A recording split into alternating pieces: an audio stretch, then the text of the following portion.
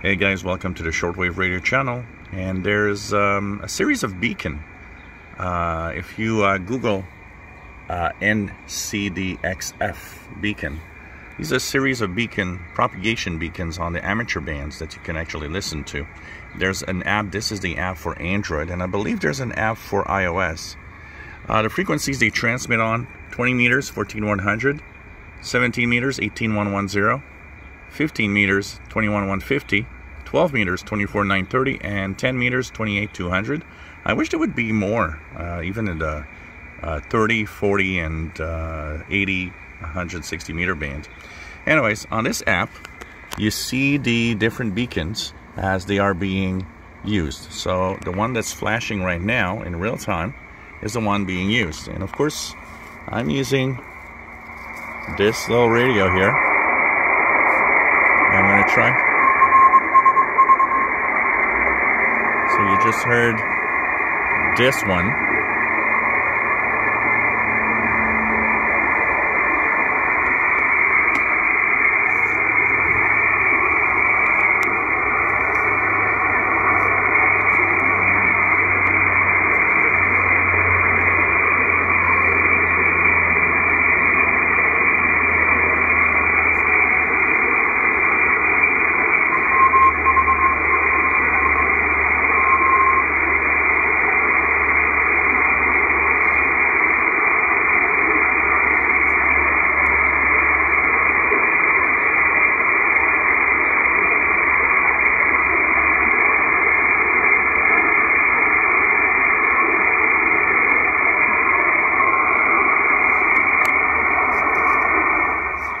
So what you are seeing here is that each beacon transmits for roughly something like 10 seconds. It gives its Morse code identification, and then it does 3 tones, something like 1 watt, 1 watt, 100 milliwatts or something. It's 2 or 3 different tones at different, I don't remember the power output of each one. It's 100 watts, 1 watts, or something like that. Okay, I need to check it out a little more. But you could see here that you hear the different stations. So the ones we heard was CS3B, which is, I believe, from out of the Azores. YV5B from Venezuela was good. Weaker, but OA4B was there. And so on. And you can actually track them in real time. But your clock needs to be very precise, because they follow the clock, and the clock is precise to UTC time. And it gives you an idea of how propagation is. So I'm 14099 upper sideband, because this does not have CW. If you have a CW enabled receiver, you just use CW mode on 14100. But 14099 upper sideband on any radio.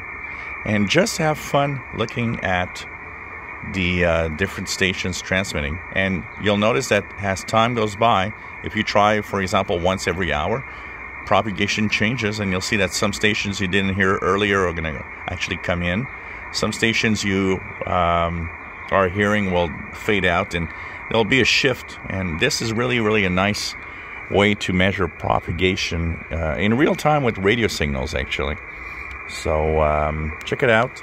If you are looking for the app is called, and you see it here on the top, NCDXF beacon. Go to Android. This is the Android version.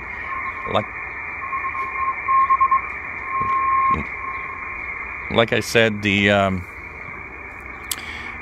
there's, I think, a version for iOS also.